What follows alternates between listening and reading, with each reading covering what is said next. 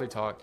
Tell me about your own, you've heard about the UAPs, UFOs. Yeah. So okay, tell us about that. So I got Men in Blacked. I know a lot of people are going to be like, that's crazy. But ultimately what happened is, being a member of Oversight, we follow up with whistleblowers, and we also can conduct our own investigation. So myself, Representative Burchett from Tennessee, and Representative Gates were on a small codel to the Panhandle because a whistleblower came forward from Eglin Air Force Base pilots to Representative Gates' office saying that the Air Force was essentially covering up UAP activity and we needed to look into it.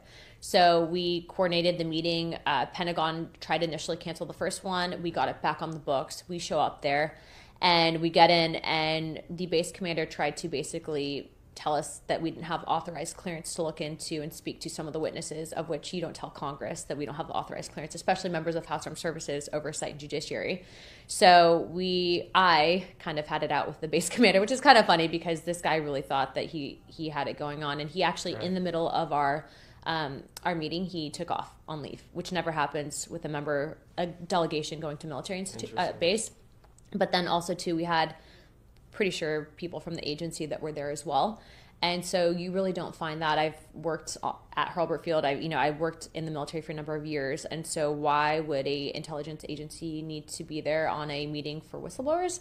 So that happened. I can tell you, based on my investigations, not in a classified setting, that I absolutely believe that there is things that are advanced technologies not of human origin.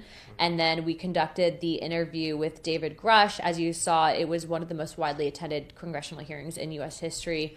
The information that was brought forward was particularly alarming because you're hearing about people that have potentially been murdered and covering up this information, and it was very interesting. So I advise everyone to watch it.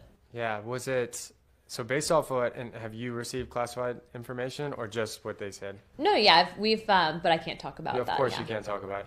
So what did you, before you came to Congress, did you think aliens were real? So I wouldn't call them aliens. I really like what Grush calls them. He says that they're interdimensional beings, and he's very specific about that. What does that mean? I think it means that they're not necessarily a biological entity from another planet per se. Interesting. What I will say is, I share a Christian perspective on many things, and what's been interesting about this is the amount of stigma that existed previously to this cycle, but we have such a bipartisan push for transparency on this topic that they can't necessarily hide it. It has been interesting to see the levels of things that come up. Oh, there's no authorized clearance. You don't have the read-in authority for this, that, and the other. Well, if Congress is writing the bills to fund these programs, yet we don't have authorized access and oversight into it, then that's not necessarily something that happens in a free country, right? So we continue to push. But, it's been very interesting to see some of the stuff that's come up.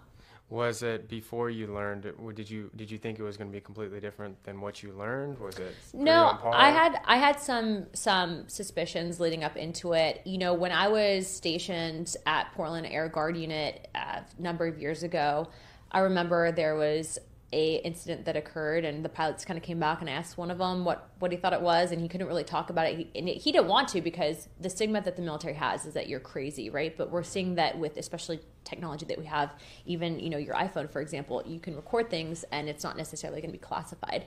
So I kind of knew about it. I knew that was a thing within the military and that people were kind of worried about talking about it. But I think now, especially with transparency, we hope that more people come forward. The people that have come forward are credible. We've done the background checks on them. They're not, tin hat wearing kooks. Right. But, historically, there's a lot there that's to uncover, and I suggest that everyone look into it on their own. Interesting.